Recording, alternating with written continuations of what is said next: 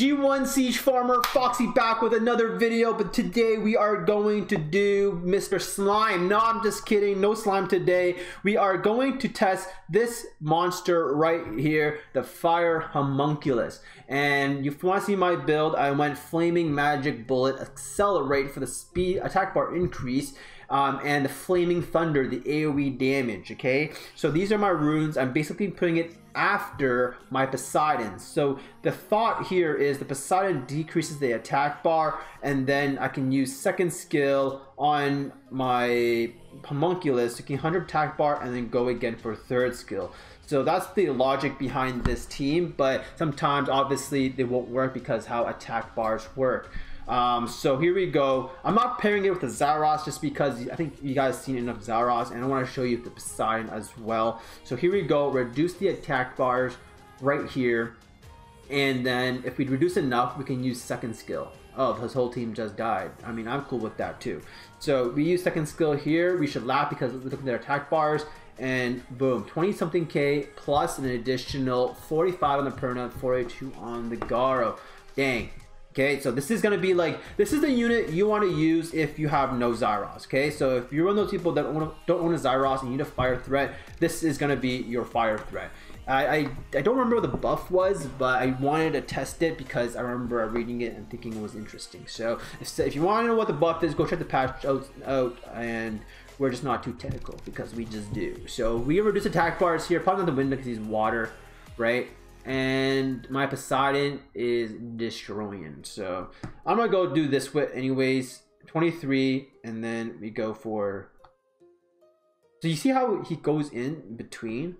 100% attack bar increase is not guaranteed in turn because it works by like ticks and stuff, right? So using the third skill is actually probably the most safe option you're gonna have when you use this unit, right? So here we go, same concept here. If you want to see my Poseidon, I put bad runes on it so that way it just decreases the attack bar, doesn't do that much damage because I don't want it to do that much damage. This is going to be a showcase for the Homunculus, right? So boom, reduce attack bar. It reminds you of Alicia. No, Alicia is way better because it just it guarantees you a turn unless you're facing Triana, then it steals your turn, right? So 21k and 33k depending on how much defense the monster has, right? Obviously it's not as good as ZAIROSS because ZAIROSS is pay to win and this is a free-to-play unit, right? Ooh, okay, this is a good test. We have the Ragdoll, which means if I reduce the attack bars here, you know, Ragdoll passive has been countered somewhat, right? So here we go, full defense break.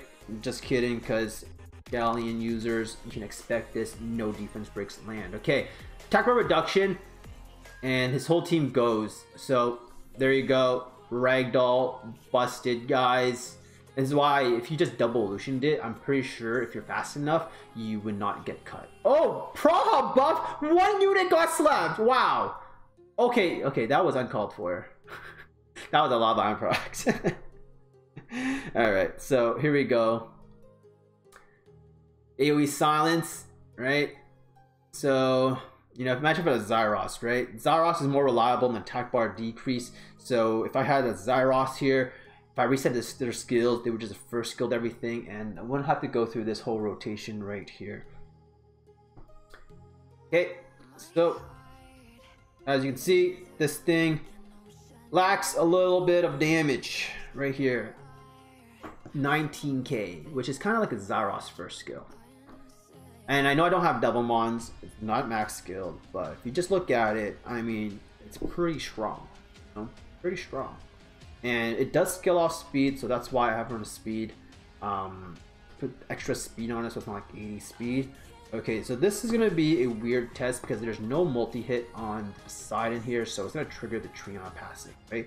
So the only thing about this team is you have no speed lead, right? And if you have a speed lead, how fast is their Triton versus your Triana?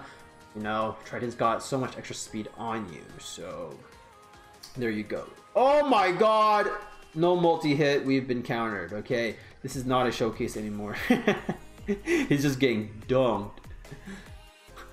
On the bright side, what I didn't think about was if your homunculus dies, it actually comes back and gives you an auto skill, right? So in that way, like right here, like I got some extra damage here, right? So I got some guaranteed damage off. I'm not sure how his AI works if he chooses first, second, and third skill, but maybe that's something you want to play around. And like if you know Tiana cleanses and you get destroyed, right? So maybe it's something to play around. Yeah, this is not terrible for free-to-play units. Actually, one of the best fire options, I'm gonna say.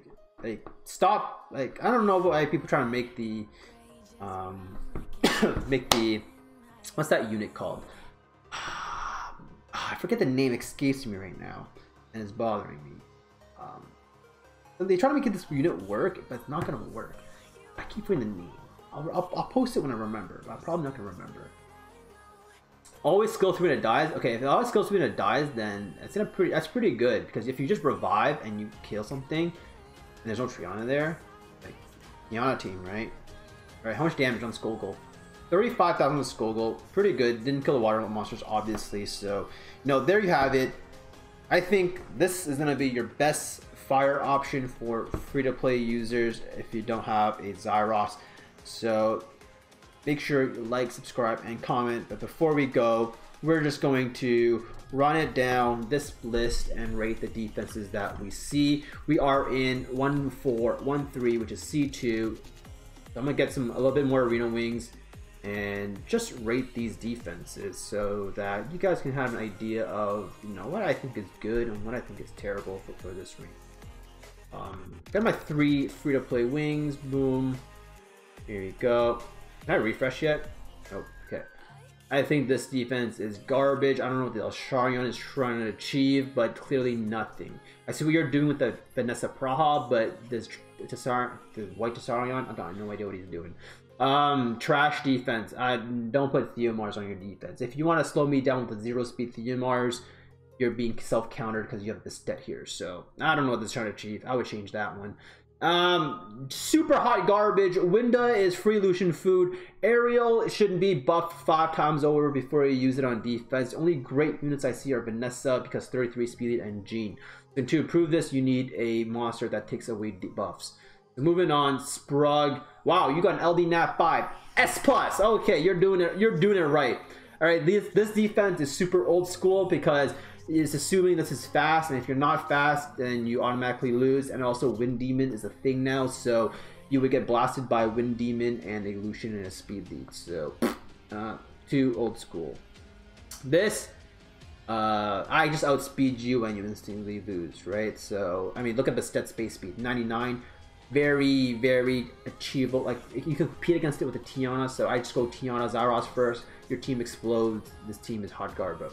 So, the only team that works is if you have 2 fire units, but I got some Moth Lucian, so yeah, hot garbo. Moving on. Okay, this is the same concept, outspeed and you win. They're just trying to one-bop you, so you can literally just manipulate the AI of the freaking arena if you wanted to and bruiser it. So I see what it's trying to achieve, but there's a reason why you're probably around this range, because people can just outspeed you and boom, right? Same concept here. You're running a speed monster with a speed lead to go first, cleanse the playing field, you take a turn, and you debuff and control for the win. So that's what I think about the defense. I think this was pretty decent, and this is probably the most decent one because, you know, LD units. And probably the worst one was that random, like where they tossed random units like this one and this one, because they don't really achieve anything, whereas the other ones do have win conditions. So if you guys like this segment of just reviewing some ADs, you know, leave a comment as well, and you know, maybe we'll try to do it a little bit more in our arena videos when we test some units.